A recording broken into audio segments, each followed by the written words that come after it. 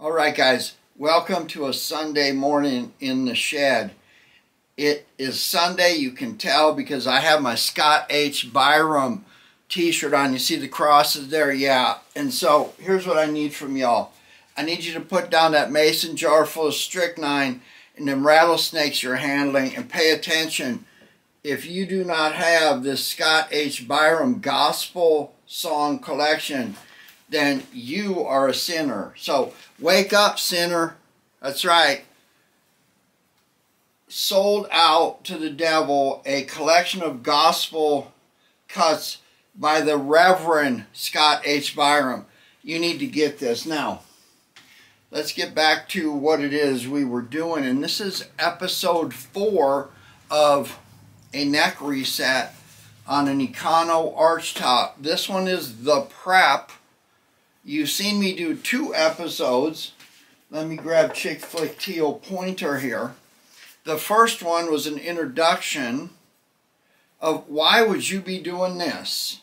Why would you spend $400 on a guitar that needs $400 worth of work that will be worth $250 when you're done? Wake up, sinner, that's right. So once you got through that one and you're still all stubborn, then we decided we're going to show you how to make a steamer. Then the next episode was about a neck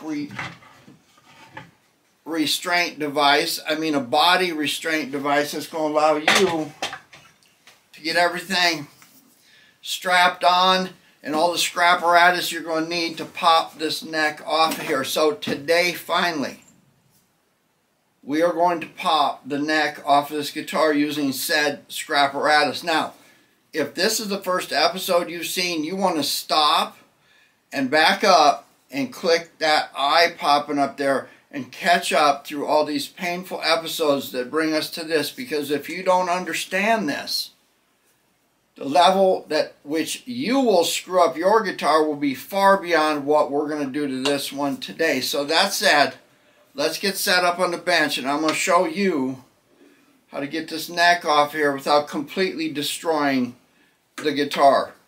Don't forget, if you don't have this, you are short on a big portion of your life. Now let's get to the bench. Oh, I'll give you a link below. Hey, shout out Scott H. Byram. Go Longhorns. All right, here we go. Before we get rolling here, a couple things I want to point out. I got a hot plate here, and I have an iron. Check this out. Now we'll put the iron on the hot plate, and we're going to turn on the hot plate. You can tell it's on because of the red light that just went on there. Now, this iron is old. It had a cord. It still does have a cord, but this thing appears to be a little bit dangerous. It would work. It's got an on-off switch. Yeah, safety last. So we're just going to heat up our iron on the hot plate. Now the hot plate will come in handy when we're heating up our knives like so, to get under the end of the fingerboard, which I'll show you in a little bit. We have a nice collection of bits here. Look at that. I really like this set because you can't put the bits in the wrong set. It has all kinds of different bits. We go from the smallest one to bigger ones, and then I have this one that will drill quite a long ways and down into the neck pocket. So we have our drill bits there. We have a couple of pieces of wood that will help us out. We have our tape dispenser. We're going to need to tape some stuff off. We have our teapot that will heat up on the hot plate. And then we also have our neck removal jig, which has the clamps on the side, which have rubber tubing to protect the body. So that's some of the stuff you're going to see us use here. The first thing we want to do is get the lower portion of the neck, this here, bottom part of the fingerboard, cut loose. And we're going to do that. I've seen people take necks off And they forget to do this part, so they're steaming this off. This isn't cutting loose, so we're going to cut this loose. And let's get on that first. I'll clean this off and give you a close-up. All right, don't forget our bean bags. These are just velvet bags with bags of beans in them. They work out real good for what we want to do. Anyway, we're going to get this set up here where we can see it close. See how that works. Pull that back a little bit. Center this up. There we go. So I'm going to take this screw out of here, and I'm going to use some light tack tape to tape this off, because when you're heating things up, you don't want to cause this finish, what's left of it, to dull out. If you start putting steam on it or a heat gun or something like that, it warps it right away.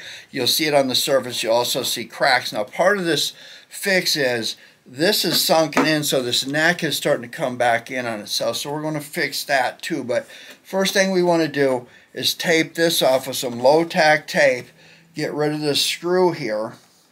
And that way, when we're working and prying and getting our knife up underneath here, this will be protected. Okay, when you're working on a guitar, you always want to have a metal box with a magnet, because, oops, we also need the rag. There we go. And because on these old guitars like this, you want to use your original pieces when you can. That magnet will help you out. But you put that off to the side. Now, I'm going to take some of this low stick tape. Again, this tape dispenser over here is the best thing ever, because you just reach in under here. Again, low tack tape is the best. We just put that there where it's going to give us enough room. I don't know what I can. Maybe I can feel that old iron starting to heat up. Let me tell you about the iron while I'm working this here. That iron will sit on top of these frets here, right here, and it won't touch the wood. It'll just heat through the frets, and that will cause this board to heat up right here. Now we're going to be looking to get down into the neck pocket where everything is glued, and from all appearances that appears to be the 15th fret. So we're going to want to pull this fret. We're going to want to work any glue that's loose. I think once this is all done, I'm going to refret this and get these frets up a little bit higher. But again, I want to make sure that everything that we've got here is protected when we start to pry on things. You want to remember, if you're using heat, it's going to have an effect on the adhesion quality of the tape and make it stick where you don't want. Again, have rags ready so you can use that instead of scratching and prying. More tape is better than less. There we go. Okay, before we get going here, in the first episode I talked about fret protectors. You can put a rubber band on these, and when you're filing frets and doing whatever, these come in handy. We talked about these fret pliers that are graduated to a point. They're not for cutting, they're for getting under something and kind of wedging it up little by little. And then you've got these spacers that are 10 thousandths and 20 thousandths. A lot of luthier supplies are in standard English or American, whatever you want to call it, not metric. So again, we're going to want to heat these up here, and that happens with this iron. Now, you know that irons, you can tell when they're hot because you can play the grandma spit game. You spit on them and then you do somebody's shirt after that. But we're going to want to make sure that when we put this on here that it's going to heat up these frets and not be touching that or something like that errantly. So we're going to sit that there for a minute or two, like so. This is an American triangle iron. just so you know. Have to have one. Every yard sale in the world, I would suggest you hit it. But what's happening here now is we're just wasting time listening to me jabber on and on. The heat from the iron is going down through the frets, and it's going to heat up this area here. I'm going to take my palette knife and I'm going to put it on the hot plate over there, you see that, and heat it up too. Oh, this is a beauty iron. Not only is it functional, but it is beautiful. All right, so now I'm going to take that off. You can tell they've changed colors. I'm going to put that iron over there on wood so I can smell it burning everything. And now I'm going to go to the 15th fret, and I'm going to squeeze little by little. See, it's popping up already, and I really don't have to work that hard. It's popped up there. Now I can take the 10,000ths, and because it's popped up, I can put it underneath there like so. You see that? You see how it's slipping in? Right there like that.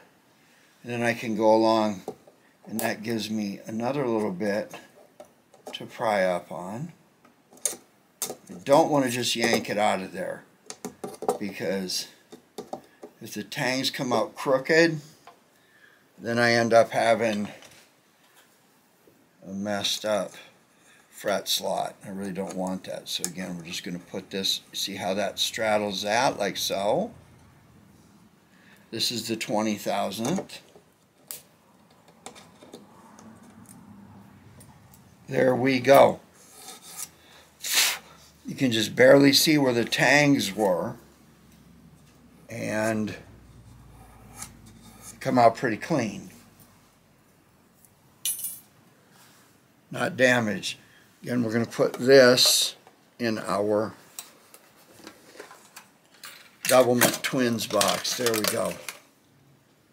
Alright, so you can see over here that I have my iron back on the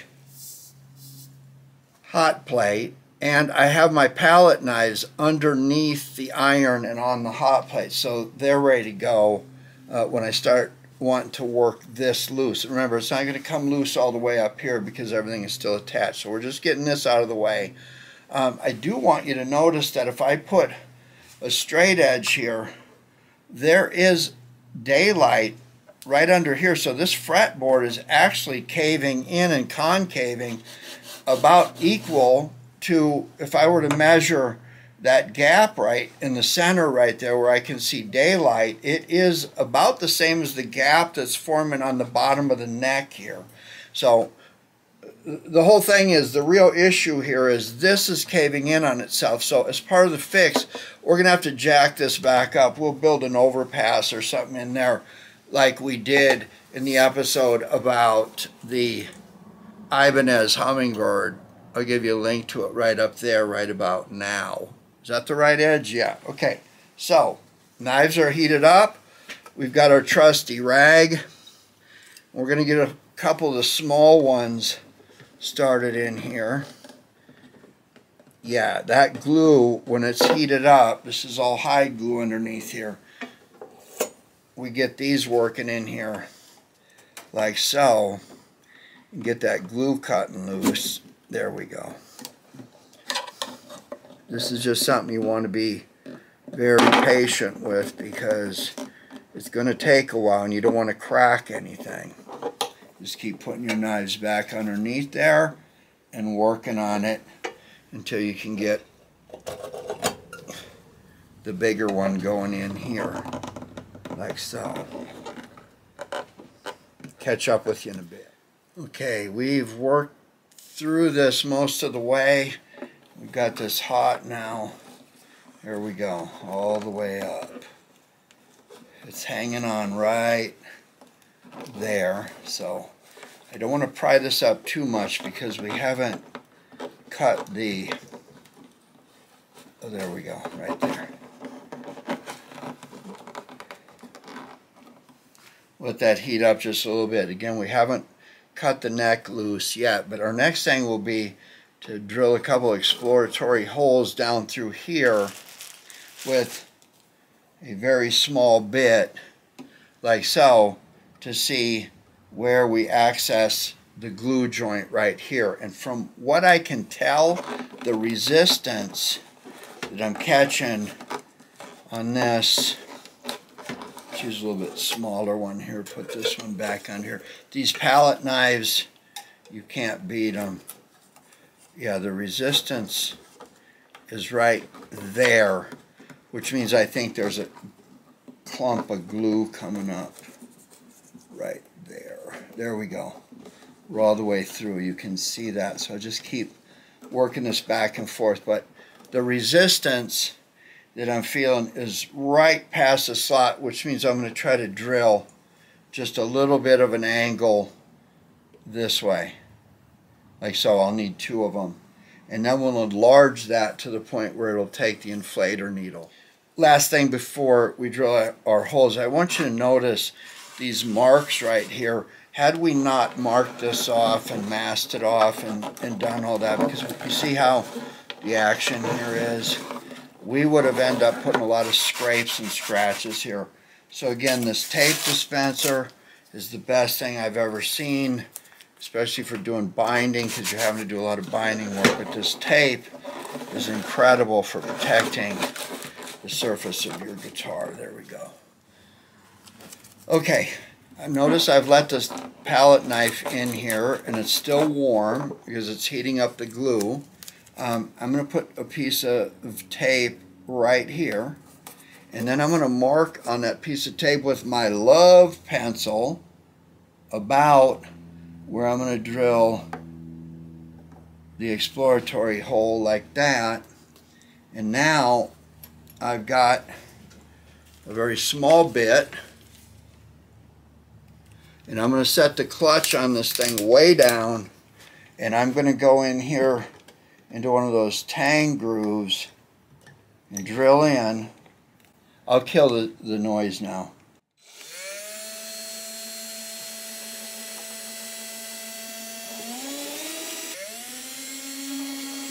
Yeah, I hit the pocket right away. I can feel drilling through glue. So we're going to come back over here now to this one. Same thing. We're going to come in at an angle like this.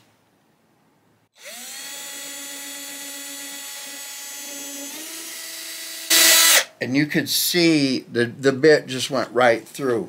So now we're going to come up to a little bit bigger bit, and following the same angle,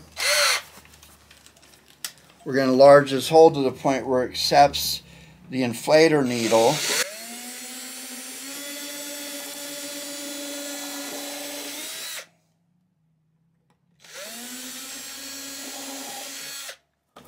From the teapot.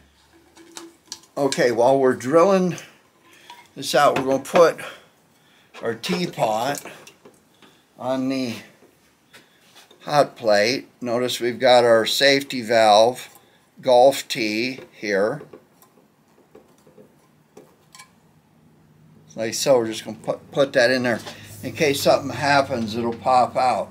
I want to make sure that the stuff we've used that's still hot is over here out of the way, where it's not going to melt anything or burn us or anything like that, because we're going to be giving our attention now to making sure this needle will fit down into the hole we drilled like that. So we've got one more size to come up, and I think we'll be pretty good.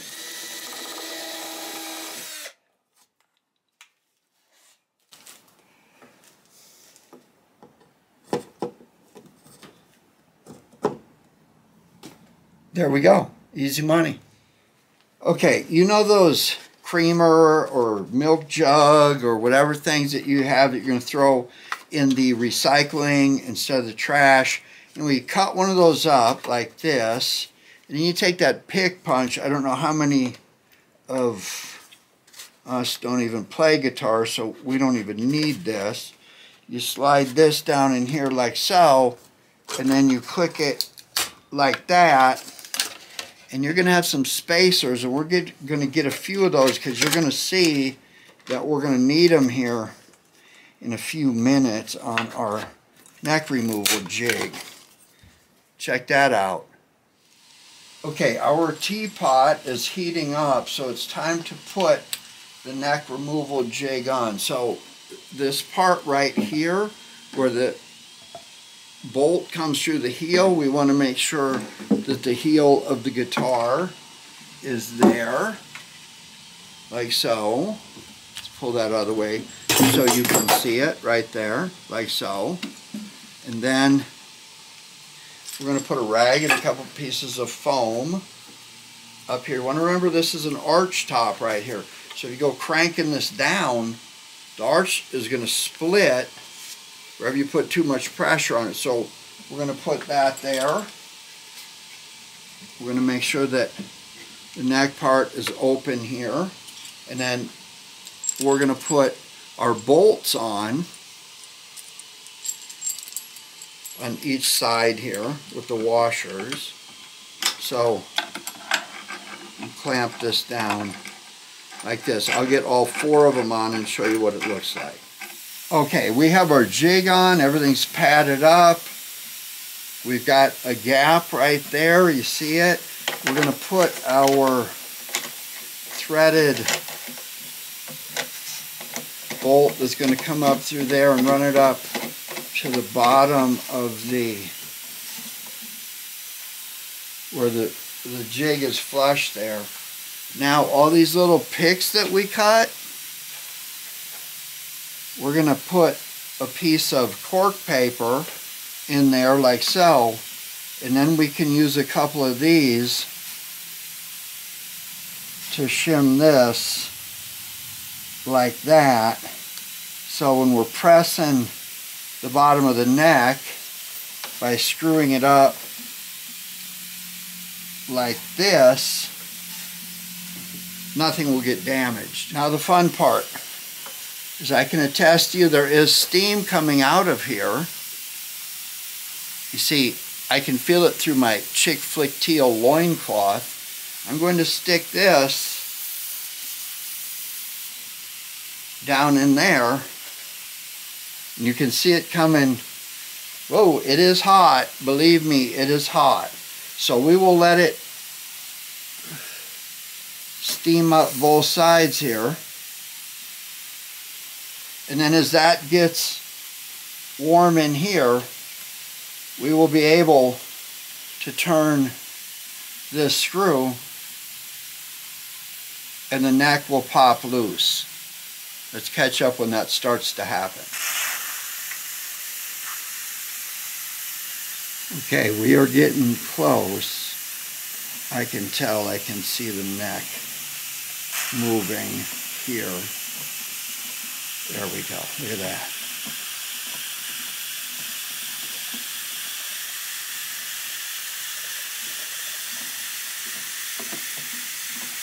I believe I'm actually going to get this as it happens. Let's get this out of the way.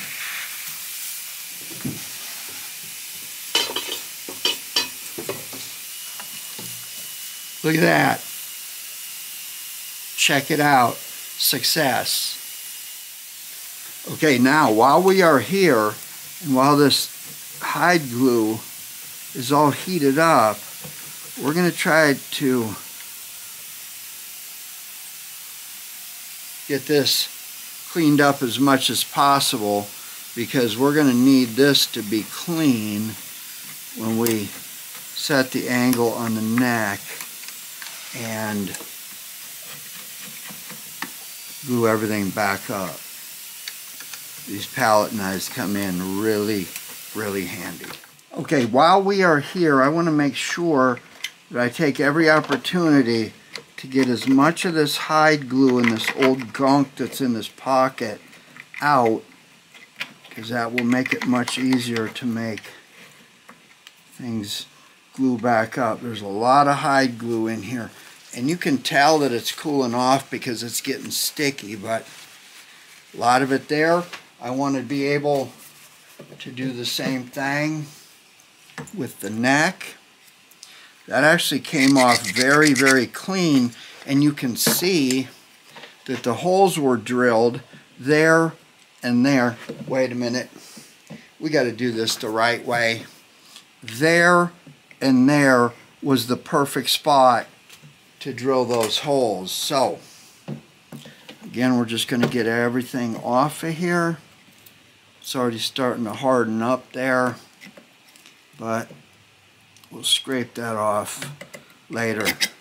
This broke loose very cleanly without cracking anything or anything like that. Again, like I said, the top here has settled in a little bit, and I think that while we're here, we may be able to take the opportunity to drill a couple of holes here, run a guitar string with a washer on through each one, have dental floss come into the F holes, and then put something up here and steam this up and jack this up a little bit until it sits in place. So while I'm here, sometimes you never get another chance, is I would just put the neck removal jig on like so, take this little winch with the cutout so the strings or whatever you're hoisting can get right over this. You just simply sit this up here, run through your holes, and then crank this like so, pull everything up tight, steam it, and then let it cool off, and then relax this. I may even put a little shim underneath there, but I couldn't be happier with this. All right, wake up, sinners. It was just that easy. All you got to do is do it on Sunday and listen to some Scott H. Byram hymnal music, link below. Anyway, here we are. We've got the neck off of the body, nice and clean. Everything is good, and we did it with a teapot right there, $10 worth of parts, and another $40 worth of parts here. Easy money. I'm so impressed with myself. I am going to write, you know what, I think I'm going to fangirl myself on my own page. You guys just give me a couple minutes before you flood me with your praise so I can give myself some. See you soon.